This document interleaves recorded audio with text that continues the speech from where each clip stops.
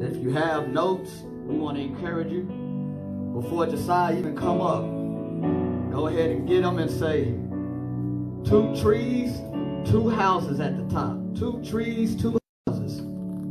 2 trees, 2 houses. Yes. 2 trees, 2 houses. Praise God.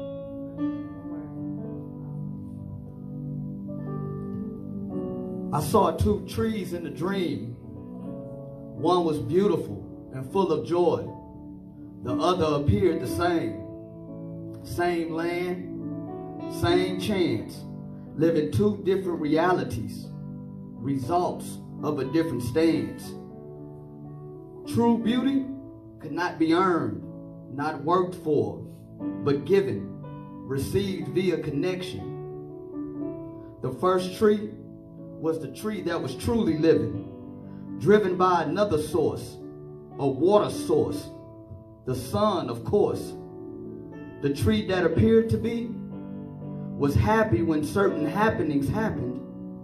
Its lost limbs held less purpose, leaving feelings of brown and yellow, when brown and yellow created green inside the root of the first. Midway through, a storm came, hard wind, heavy rain. Both trees bend and bend, the first remaining better than before. Branch upon branch, the gardener grew, and the gardener knew exactly what to do.